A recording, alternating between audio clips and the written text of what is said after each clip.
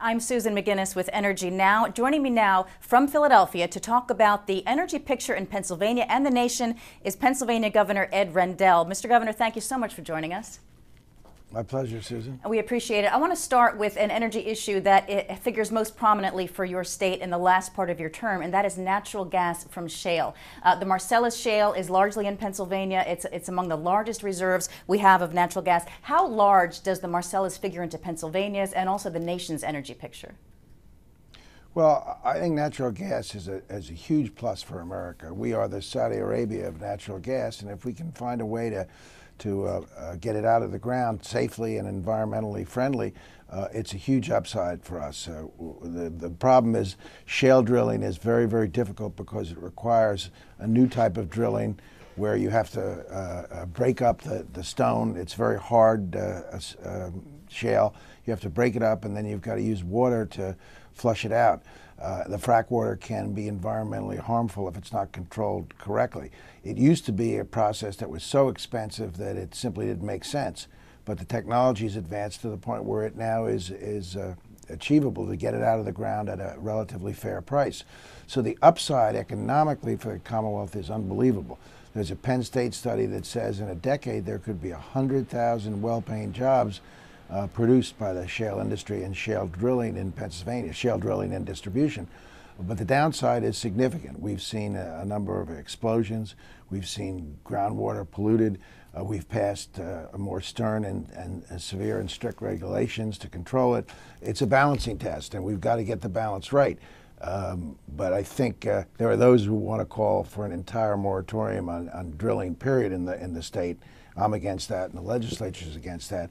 We've got to find a way to balance the two competing interests here, and I think they can be balanced. And that's a tough job for the governor. You've really had to navigate both sides of that issue, these tremendous new resources with the controversy, the environmental concerns. Do you think Pennsylvania is adequately and can adequately protect residents from the negatives that you mentioned about fracking water? Most of this is about possible contamination of drinking water. That's where the concern lies. Or do you think we need federal regulation?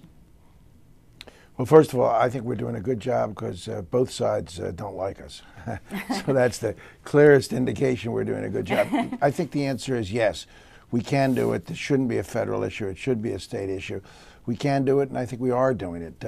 As I said, we've passed new regulations on the amount of biosolids that can be discharged into any sort of water.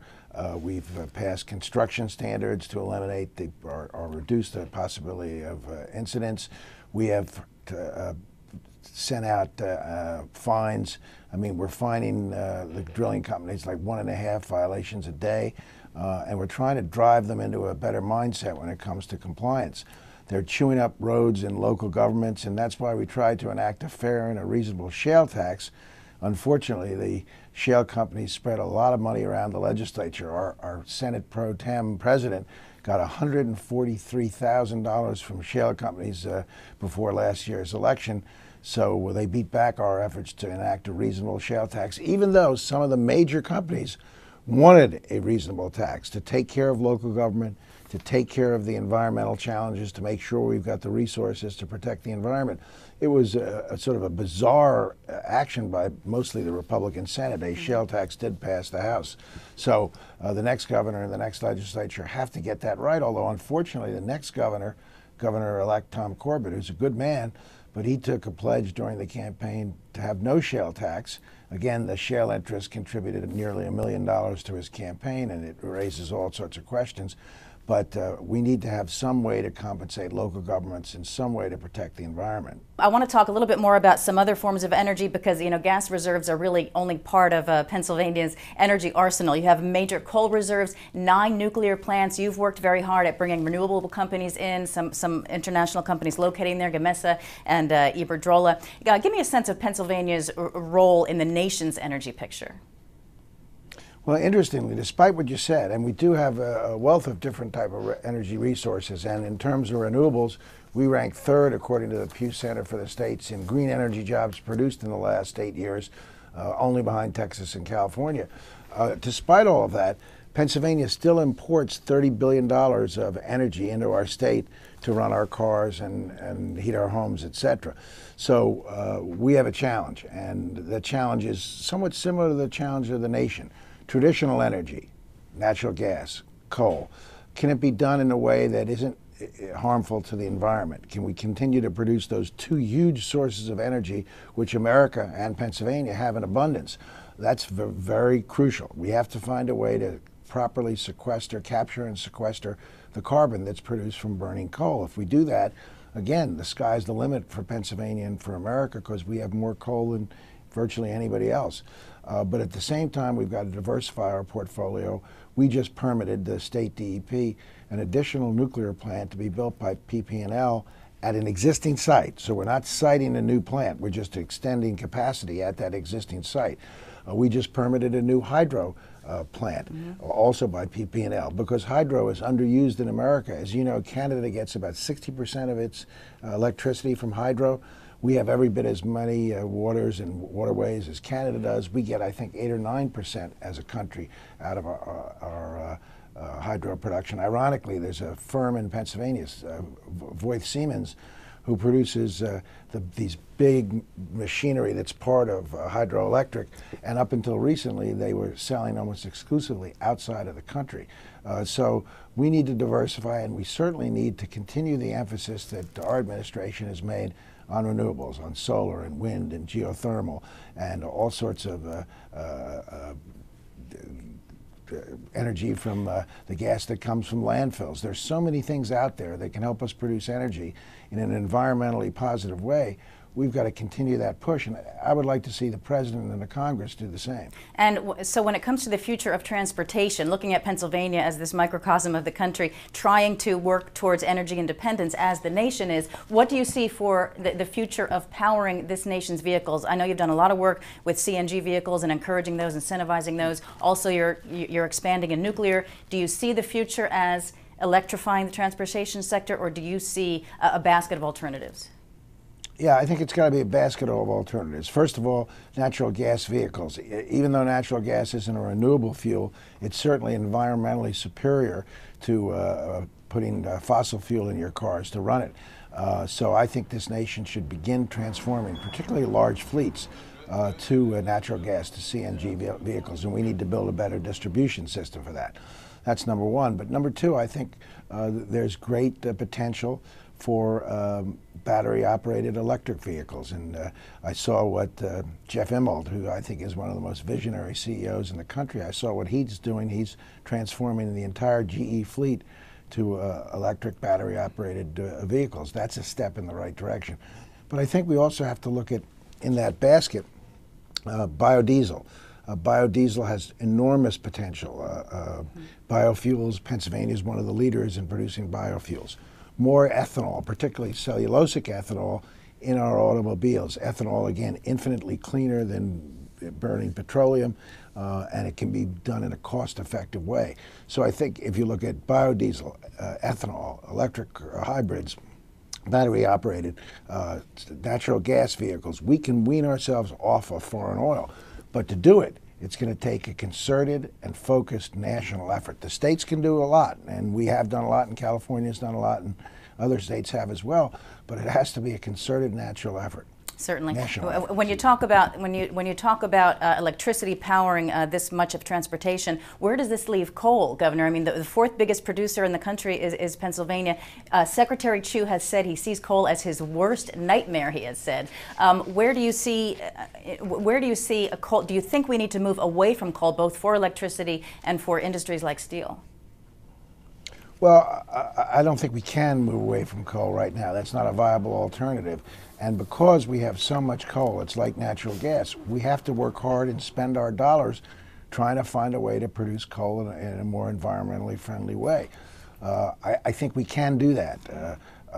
Coal gasification, I think, has been fairly successful in other countries, and we have 1 or 2 projects in the U.S. I think finding ways to capture and sequester the carbon that comes from the production of coal. If we could do that, then it opens up incredible new vistas for coal. And I don't think we can turn our back on any of our natural resources. When you're in the energy game, I think you said it very well, that we have to have a basket of alternatives. And when we look at the things that we possess that are plentiful, it's natural gas and coal right at the top of those things. Nuclear has to play a part because I know people don't like nuclear in many regards, but it produces zero pollution into the air. So we've got to look at making nuclear more safe. Hydro, as I said, it used to be hydro killed aquamarine life. Now we've got these sophisticated fish ladders, so hydro has to be a part of what we have. And of course, America's blessed with an incredible amount of waterways, so hydro could be a real answer for us.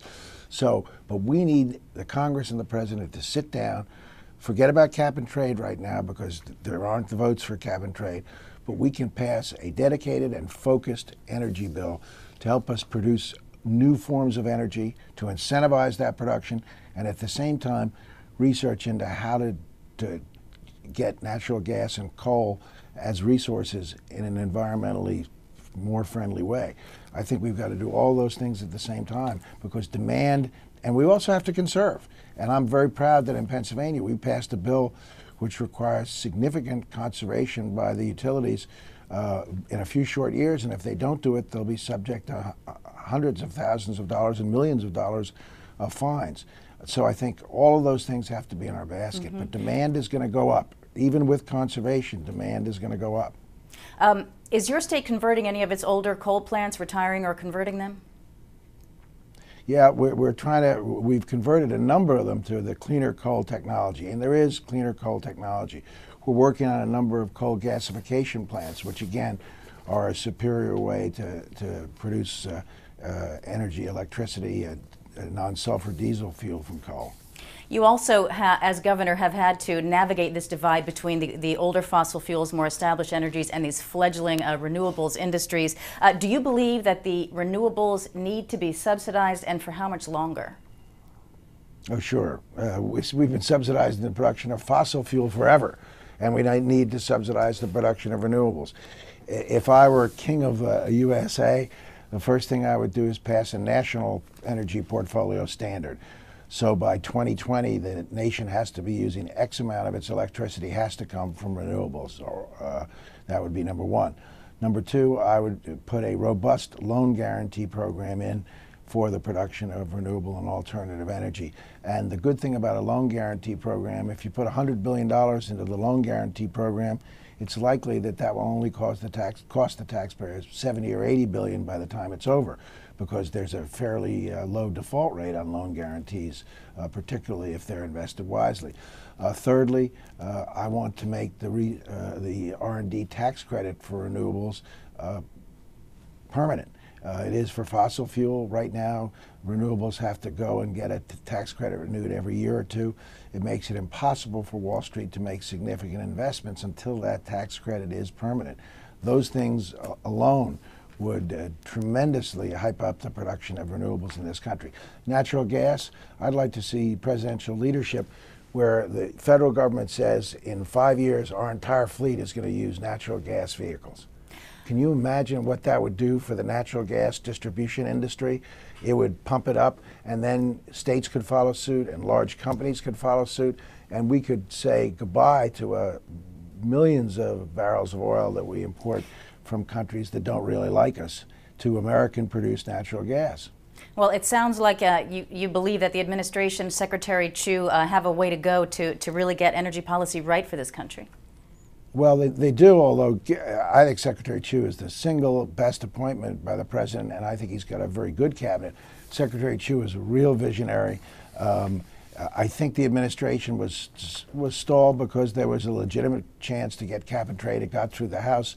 But now I think with cap and trade probably politically dead, I think we ought to get together, the administration, Democrats and Republicans in Congress, and see if we can come up with a bill that will produce incentives for homegrown American energy and for renewable and alternative forms of energy. Governor, your name has been tossed around in the past for Energy Secretary, among other things. If that position became available again, can you see yourself in the cabinet?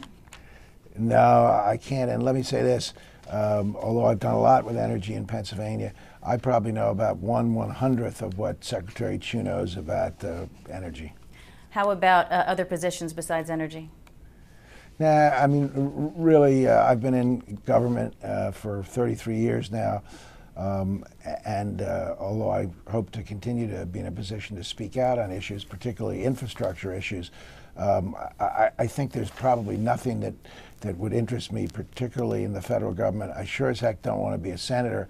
After being a district attorney, mayor, or governor. I'd be bored stiff being a senator. My apologies to the 100 senators, but... Do you see yourself remaining in energy circles in any way?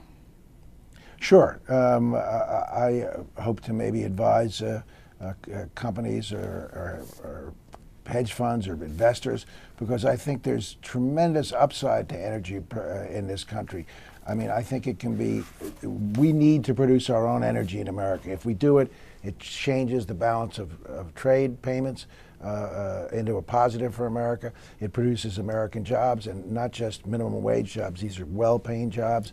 There's so many things that flow from our producing our own homegrown energy that I want to be a part of this debate going forward. All right. Well, we certainly appreciate your thoughts today on energy, and we wish you well in whatever the future holds for you. Governor Rendell, thank you. Thanks, Susan.